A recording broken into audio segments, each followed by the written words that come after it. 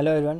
From here we will start with the 16th question, which is 2 marks. Okay, so from 16 to 30 we have 2 marks question and negative marking is 2 by 3, what means 1/3. Okay, so let's start with the 16th question. This is an easy question, so hopefully now many of you may have confusion that why I am giving the question on compressor. So if you remember the slide of the syllabus that we have put it on the Monday, so मैंने उसमें बोला था हम compressor भी इसी में करेंगे. Okay, so compressor comes under this only. Sometime काफ़ी लोगों को दिक्कत होती है कि सर वो तो पावर प्लांट में. ओके, सो इतना कन्फ्यूजन मत रहिए. एंड मैंने काफ़ी सिंपल क्वेश्चन दिए हैं, so one should know. A compressor working between 97 kilo pascal and 550 pascal with volumetric efficiency दे रखी है. And the value of working fluid index is this. The compressor piston bore and stroke भी दे रखा है running at this. Then determine the work done on the compressor. सो अगर किसी को formula पता है, work done equals to n by n-1 P1 V1 P2 by P1 n-1 by n. ये जो होता है इसका उल्टा होता है यहाँ पर -1. सो यू नो n की वैल्यू पता है, P1 की वैल्यू पता है, P2 की वैल्यू पता है. नाउ V1 क्या होगा? V1 हमें पता है कि इसको हम V एक्चुअली बोलते हैं. ओके, सो इसको मैं लिख सकता हूँ डायरेक्टली. अगर कंप्रेशर के बारे में देखें तो ये हो जाएगा π/4, राइट, π/4 इंटू बोर का π/4 d². ओके, इंटू 0.3 जो स्ट्रोक है, ये तो हो गया इसका volume, into volumetric efficiency into 500, because 500 is the RPM upon 60 पर सेकेंड. सो यहाँ से आपको वॉल्यूम पता चल जाएगा. यहाँ पे वॉल्यूम पुट कीजिए. P1 you know in kilo pascal. If you put the P1 in kilo pascal then work done जो आएगा वो भी इसी में आएगा, किलो वॉट में आएगा. So the answer here is B. यहाँ पर 13.4 एंड 13.9 इसलिए मैंने यूज़ किया क्योंकि you are using calculator, right. सो ये गेट का क्वेश्चन है. This is not based on the ES question. ये गेट का क्वेश्चन है एंड गेट में कैलकुलेटर अलाउड होता है and answers are like this in gate. So the answer is B. 17th, this is, अगर आपको काफ़ी लोगों को दिक्कत होती है कि सर इसमें तो टाइम ज़्यादा लग जाता है. ओके, सो उसके लिए ये क्वेश्चन है कि ये 2 मिनट का क्वेश्चन है, बट यहाँ पर जो ये होगा ये मुश्किल से 40 सेकेंड का है. मैं आपको बताऊंगा कि इसको 30 सेकंड में कैसे करेंगे. ओके, सो अ सोलर एब्जॉर्प्शन रेफ्रिजरेशन सिस्टम है. जनरेटर टेम्परेचर दे दिया है, एवापोरेटर टेम्परेचर दे दिया है and condenser and this they दिया COP फाइंड करना है. तो इसका सबसे बेसिक तरीका है, कभी भी अगर आपको सोलर एब्जॉर्प्शन रेफ्रिजरेशन पूछा है, so find all the this temperatures, और उसमें दिमाग नहीं लगाना है. Start in decreasing order. So first one is 370, 97 degree Celsius. 370 put it in kelvin. Okay, 300 27 degree Celsius and 268 is -5 degree Celsius. यहाँ पर आपको कार्नोट इफिशिएंसी लगानी है और यहाँ पर आपको COP लगाना है. तो Carnot COP of refrigeration system. तो यहाँ पर क्या हो जाएगा 1 - 300 अपॉन 370 इंटू 268 अपॉन 300 - 268. अगर इसको आप सॉल्व करेंगे तो आपको आंसर आएगा 1.584. So the correct answer is C.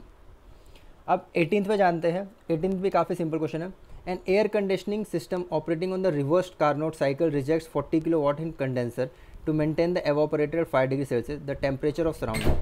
तो सबसे पहले तो हम कार्नोट साइकिल जो हम जनरली बना देते हैं, इसको लिख देते हैं T1, इसको लिख देते हैं T2.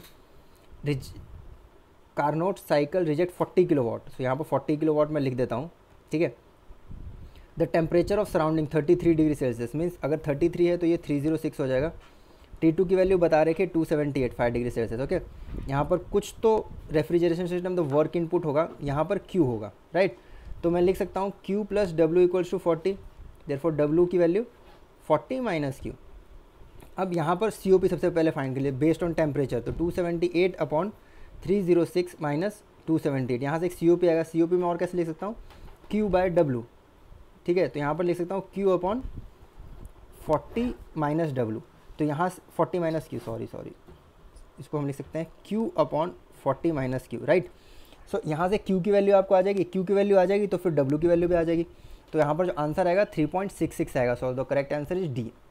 अब जो 19th है, 19th question, for an air conditioning space.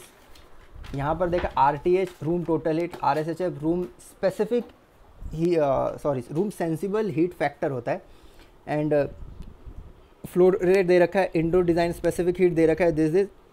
अब यहाँ पर पूछा है specific humidity of supply air. यहाँ पर अगर जिस बंदे ने सही से पढ़ा है तो एक ही फॉर्मूला ही है इसके लिए, रूम लैटेंट हीट का. रूम लैटेंट हीट हम लिखते हैं 50 × CMM into W1 minus W2। ये होता है inside specific humidity of inside air, specific humidity of outside air. सो सबसे पहले आपको RLH फाइंड करना है। अब अगर आपको पता है कि room total heat equals to room sensible heat plus room latent heat and room SHF equals to 0.8 equals to ये होता है room sensible heat upon room total heat. सो यहाँ से RSH आ जाएगा, यहाँ से RLH आ जाएगा। तो आपको जो RLH आएगा वो आएगा 24 ना, यहाँ पर पुट कर दिए 24 इक्वल्स टू 50 CMM दे रखा है, 100 मीटर क्यूब पर मिनट में ही होता है वो। W1 आपको फाइंड करना है, W1 सॉरी आपको गिवन है, देखिए स्पेसिफिक ह्यूमिडिटी इंडोर का दे रखा है तो 0.02 माइनस W2। तो यहाँ से जो आंसर आएगा वो आएगा A 0.0152। Answer number 20। On a particular day the weather forecast states that the dry bulb temperature is 37 degree Celsius while the relative humidity is 50% and the barometric pressure ये दे रखा है। Find the enthalpy of moist air on the day, saturation pressure दे रखा है। तो हमको find करना है enthalpy. Enthalpy का सबसे पहले फार्मूला लिख लो भाई। एंथैल्पी का फार्मूला 1 पूछा क्या है वो पता चलना चाहिए, उससे related formula you have to right. Then see what the things you are having. So you have this T is DBT right. So you know this is 37 degree Celsius और इस फार्मूले में टी की वैल्यू होती है और degree Celsius में होती है। सो 37 डिग्री सेल्सियस एंथैल्पी फाइंड करना है। You want to specific humidity, so specific humidity 0.622 PV bye P minus PV। This is atmospheric 101.325। अब PV फाइंड करना है। You know the relative humidity is PV upon PVS। So PV नहीं पता है पर PVS तो पता है 6.2795 एंड 5 की value is also given that is 50%। सो यहाँ से मेरे को PV आ गया, PV से मुझे ये आ गया, ये मैं यहाँ पे पुट करूँगा and then I will get the answer. So the value of H is 88.3। Now see, यहाँ पर मैंने ये क्लोज नहीं माना जाता। ओके 88.3 एंड 80.5 में काफ़ी ज़्यादा अंतर है। ओके अब जैसे मैं आपको एक एग्जांपल देता हूँ, 2019 गेट, मेरा जो आंसर गलत हुआ है, पॉइंट के बाद जो करेक्ट आंसर था 0.77 था। ओके पॉइंट का यहाँ का मुझे याद नहीं है, मैंने लिखा था पॉइंट का 0.79 and this is based on the numerical base, उसमें गैप भी होता है पर मेरा आंसर ये गलत हो गया था। So now you can understand कि गेट में एक्यूरेसी का कितना महत्व है। Okay now the question number 21, this is based on 2 stream of moisture, means उसका मिक्सअप होने वाला है। एंथैल्पी दे रखा है, मास दे रखा है, DBT दे रखा है। एंथैल्पी दे रखा है, मास दे रखा है, DBT दे रखा है। What is the specific humidity of mixture. So specific humidity के लिए या तो आप इनका स्पेसिफिक ह्यूमिडिटी फाइंड कर लीजिए, जो कि मैं अभी कर नहीं सकता हूँ या करने के लिए टाइम लगेगा, तो इसका मैं शॉर्टकट मेथड बताता हूँ आपको कि सबसे पहले मैं क्या कर लूँगा। स्पेसिफिक ह्यूमिडिटी हमने ऊपर ही पढ़ा था भी, एक formula 1.005 T plus W 2500 plus 1.8 T 1.88 T। तो यहाँ से स्पेसिफिक ह्यूमिडिटी आ जाता है। तो ये तो हो गया। अब सबसे फर्स्ट मेरे को H1 पता है, इसको मैं 1 मान लेता हूँ, इसको 2, H2 पता है, T1 पता है, T2 पता है, M1 पता है, M2 पता है। तो जो अगर मिक्सचर का मैं H लूँ तो H equals to H1 M1 plus H2 M2 upon M1 plus M2। तो यहाँ से H की वैल्यू आपकी आ जाएगी 406.25। सिमिलरली आपको T होगा तो T1 M1 plus T2 M2 upon M1 plus M2। तो यहाँ से वैल्यू आ जाएगी 33.75। You need to put this value, ठीक है। अब in this formula you know H, you know T। So W find करने में कितनी मेहनत लगेगी, तो करेक्ट आंसर आपका आएगा A 22। The DBT and WBT of air are 30 degree Celsius and 20 degree Celsius respectively. The atmospheric air 1 बार दे रखा है। Then determine relative humidity of moist air. Relative humidity अगर आपको पता है तो रिलेटिव ह्यूमिडिटी हम डायरेक्ट लिखते हैं P5 equals to PV upon PVS। Okay so यहाँ पर दिया क्या है, यहाँ पर ये PV होता है, ये DPT के बेस पे होता है, ये होता है DBT के, ये ड्यू पॉइंट टेम्परेचर, ये ड्राइबल टेम्परेचर। पर आपको ड्यू पॉइंट टेम्परेचर तो दिया ही नहीं है, आपको dribble temperature and wettable temperature दिया। सो काफ़ी लोग डायरेक्टली पुट कर देंगे कि सर दिस अपॉन मतलब फर्स्ट एंड सेकंड, सो हम डायरेक्टली आंसर लिख देंगे 1/2 इज़ द आंसर। नहीं, वो आपका गलत हो जाएगा। You need to use air एब्जॉन्स formula. इसके ऊपर क्वेश्चन पूछा नहीं गया है बट इसका मतलब ये नहीं है पूछा नहीं जाएगा। तो एब्जॉन formula is PV equals to PV dash minus 1.8 P T minus T dash upon 2700। सो यहाँ PV जो होता है ये होता है WBT, this is WBT, this is DBT and this is atmospheric. सो यहाँ पर मैं आपको वैल्यू पुट करके दिखा देता हूँ। वैल्यू जो यहाँ पर आएगा 0.02337 माइनस 1.8, पी की वैल्यू यहाँ पर हम 100 पुट करेंगे, ओके। या तो ये सब कुछ हम बार में रख रहे हैं तो बार में रख देते हैं 1 इंटू टी की वैल्यू यहाँ पर होगी 30 माइनस 20, क्योंकि टी डैश यहाँ पर W beta 20/2700। When you solve it you will get P V की value 0.0167। Now P V equals to 0.0167 upon 0.04242, ये वाला। तो यहाँ से आपका आंसर आएगा सी, ओके। सो ये अच्छा क्वेश्चन है जो कि मैंने डिज़ाइन किया था। Now question number 23, this is based on bell Coleman cycle, जो कि एयर के ऊपर होता है, ओके। तो सबसे पहले तो भाई डायग्राम बना लो, 1 2 3 एंड 4, दिमाग ही नहीं लगाना है, ठीक है, सॉरी, ओके। तो ये हो गया। अब देखो गिवन क्या क्या है। Bell Coleman cycle work between 1 bar and 5 bar, so this is 1 bar, this is 5 bar, this is base max to max इसको लगना चाहिए 1 मिनट एंड 30 सेकेंड, से ज़्यादा नहीं लगना चाहिए। इनलेट टेम्परेचर ये आपको पता होना चाहिए, इनलेट टेम्परेचर T1 दे दिया 283, इनलेट टेम्परेचर ऑफ, यहाँ पर जो होगा इनलेट टेम्परेचर ऑफ एक्सपेंशन, सही है। Inlet temperature of expansion means expansion तो यहीं पर हो रहा है ना 3 to 4, सो T3 दे रखा है 298। या तो इनलेट टेम्परेचर ऑफ टर्बाइन भी लिख सकते हैं, जैसे यहाँ पर कंप्रेसर लिखा है, यहाँ पर टर्बाइन, यहाँ पर इनलेट टेम्परेचर ऑफ कंप्रेशन भी लिख सकते हैं कंप्रेसर की जगह पे, तो 298। The working index is 1.35, working index मतलब एन की वैल्यू दे रखी है, okay. Then net work done, तो वर्क डन तो हमको पता है कि यहाँ पर एन इंटू डब्ल्यू पॉली होगा क्योंकि ओपन है, ओके। और ये पॉली एडियाबैटिक भी नहीं है, तो इसको मैं डायरेक्टली, ये कुछ तो ऐसा होगा, ये कुछ तो ऐसा होगा, ठीक है। तो यहाँ पर डब्ल्यू डायरेक्ट आ जाएगा, तो ये आ जाएगा N P1 V1 minus, sorry, जहाँ पर हम फाइंड करेंगे वो आएगा W equals to N P1 V1 minus P2 V2 upon n minus 1। N की वैल्यू पता है, P1 V1 की जगह मैं क्या ले सकता हूँ, n into m into r into T1 minus T2 upon n minus 1।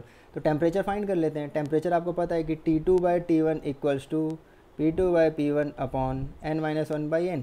तो जब इस फॉर्मूले में आप पुट करेंगे चीज़ें, तो जो आपको टेम्परेचर मिलेगा T2 आपको मिलेगा, वो मिलेगा 429.5, एंड जो T4 मिलेगा वो मिलेगा 196.36। इसमें वैल्यू पुट कीजिए तो वर्क डन बिटवीन 1 एंड 2 आपको आएगा -162.17, and work done between 3 and 4 आएगा, वो आएगा 112.5। सो जो करेक्ट आंसर आएगा वो नेगेटिव में आएगा, क्योंकि बेल कोलमैन साइकिल है 49.65। So work done is on the cycle, so the correct answer is सी। 24, अब 24 जो है COP of refrigerant cycle producing ice in summer and winter, इनको कंपेयर करना है। सबसे पहले तो COP क्या होता है, T lower upon T higher minus T lower. T lower को हम कॉन्स्टेंट ही मानेंगे क्योंकि आइस को तो कम से कम 0 डिग्री सेल्सियस तो रखना ही पड़ेगा मिनिमम। अब T higher in summer is greater than T higher in winter, therefore TH minus TL in summer is greater than TH minus TL in winter, therefore COP of summer is less than COP of winter। तो correct statement is B।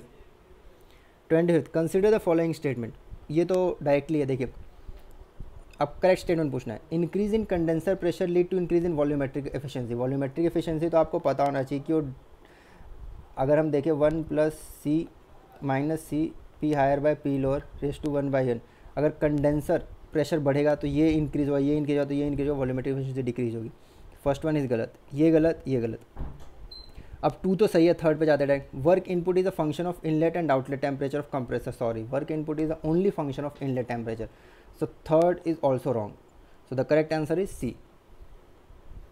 26, effect of super charging on refrigerant cycle is effect of super heating, super charging IC engine में आ गया, sorry. Effect of super heating और refrigeration cycle is refrigerant effect increases. Super heating पहले आप देख लीजिए होता क्या है। ओह, this is normal 1 2 3 and 4। Super heating होगा तो ये कुछ तो ऐसा हो जाएगा, right, 1 2 3 4 and 5। So the refrigerant effect increases, right. पहले refrigerant effect is from 4 to 1, refrigerant effect is from 5 to 2, so first is correct. Work input to compressor increases, okay, work input from 1 to 2 is less than work input from 2 to 3, so this is also right. mean temperature of heat rejection increases, of course this is mean temperature of heat rejection increases, hence COP increases, नहीं, COP superheating में increase और decrease होता है, ये आपको पता होना चाहिए. So the correct answer is 26 का A. Now the 27th question, ये है डायरेक्टली हम बता सकते हैं कि ये VCRS लिखा है, ये तो है ही, अगर नहीं भी लिखा होता तो मैं इस चीज़ को देख कर बता देता कि VCRS है. इन अ VCRS system the piston displacement volume is 1.5 litre having 80% volumetric efficiency, ये दे रखा है. Find the refrigeration effect. So refrigeration effect सबसे पहले हम डायग्राम बनाते हैं 1, 2, 3 and 4. So the refrigeration effect is kilowatt में पूछा है, तो m dot H1 minus H4. H1 compressor inlet है, कंप्रेशर इनलेट मतलब ये H1 हो गया. कंडेंसर एग्जिट मतलब ये H3 इक्वल्स टू H4 हो गया. तो H1 पता है, H4 पता है, m डॉट कहाँ से आएगा, m डॉट ये यहाँ पर भाई ऊपर दे रखा है 1.5 इंटू 10⁻⁻5 लीटर में दे रखा है. वॉल्यूमेट्रिक एफिशिएंसी दे रखी है इंटू RPM दे रखा है, इसको पर सेकंड में चेंज ही करना है.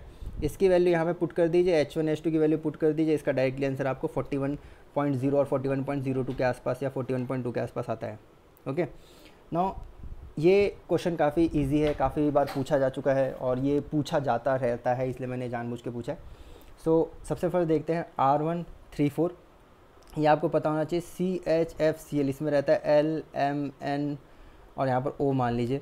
सो 2L + 2 equals to M + N, ये होता है जब ये सैचुरेटेड है. जब अनसैचुरेटेड है तो ये होगा 2L equals to M + N. So first वाला देखते हैं, ऑफ कोर्स इस चीज़ सैचुरेटेड R134. तो ये जो होगा L होता है, यहाँ पर जो भी लिखा रहेगा उसमें से +1 कर देते हैं, ठीक है. तो C की वैल्यू होगी, यहाँ पर 1 है तो C की वैल्यू 2 होती है, ये 1 + 1 हो जाएगा 2. L की वैल्यू, सर L की वैल्यू. M की वैल्यू यहाँ पर 3 है तो 3 - 1 2 होगी, और N की वैल्यू डायरेक्टली 4 लिख देंगे. तो फर्स्ट क्या हो जाएगा C2H2F4, C2H2F4. तो इसका आंसर भाई B हो गया, तो ये दोनों तो गलत हो गए. 2 का आंसर C हो गया, डायरेक्टली पता चल गया. अब देखते हैं 764 हमेशा याद रखिएगा 700 प्लस मास होता है, इसको हम ऐसे लिखते हैं 700 प्लस मास. तो 64 तो यार SO2 का ही है, तो 4 का D हो गया. तो करेक्ट आंसर तो मैं ऐसे ही मतलब जल्दी में हमको पता चल जाएगा. करेक्ट स्टेटमेंट इज़ 4th का A, सॉरी यहाँ पर D, 4th का आंसर A होगा, ठीक है. तो इसका आंसर D हो गया. ये कैसे पता किया, देखिए यहाँ पर क्या लिखा R1150, ये 1 पहले आता है अनसैचुरेटेड के लिए, तो ऑलरेडी अनसैचुरेटेड हो गया. यहाँ पर आ जाएगा 1 है तो 1 + 1 2 हो जाएगा, 5 है तो 5 - 1 4 हो जाएगा. तो D आंसर. तो करेक्ट आंसर इज़ B 28 के लिए, ठीक है. ओ सॉरी,